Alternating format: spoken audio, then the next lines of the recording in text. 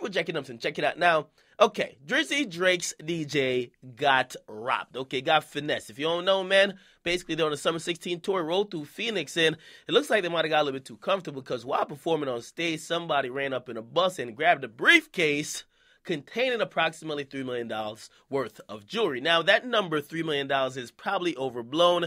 The reason why is this, okay? If you have that much jewelry or jewelry worth that much, I'll say even over $500,000 or $1 million or $2 million, I would expect you to actually have that jewelry insured. So you throw out a big figure like, yeah, I had $3 million worth of jewelry in a briefcase that got stolen. In case you got to make that claim, you could get compensated for all of that. Now, this is what supposedly happened, right? When you go to the Summer 16 tour or the St. Pablo tour where these guys are doing arenas. They're not just pulling up to the club, parking in front of a fire hydrant, and running inside to perform.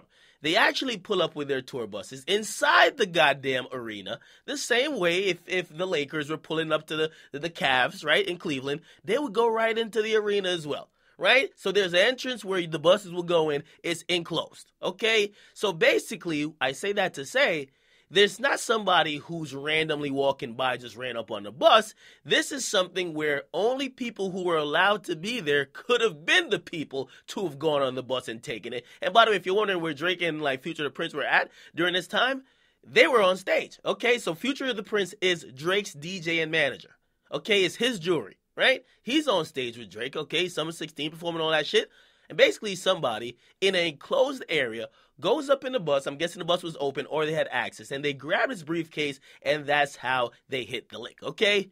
Now, here's the thing. I mean, in those situations, right, where artist security is a big deal, usually the people that have access to that backstage area, you usually know who it is. I mean, it could be a thing, though, where perhaps people with, like, VIP badges, right? Maybe certain VIP or backstage badges, they could get to that area. Also, security personnel, also staff that just works at the arena. Regardless, you should be able to narrow it down. Also, you should even have cameras. So it shouldn't be that hard to figure out who did it. By the way, they have narrowed it down between 15 minutes.